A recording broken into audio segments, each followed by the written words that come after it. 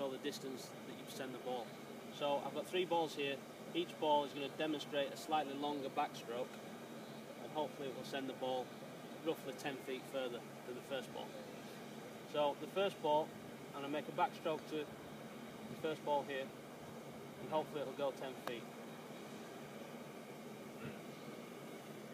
The second ball, I'm going to make a slightly longer backswing, but keep the same rhythm and tempo throughout the stroke, and hopefully it'll send it slightly further than the first.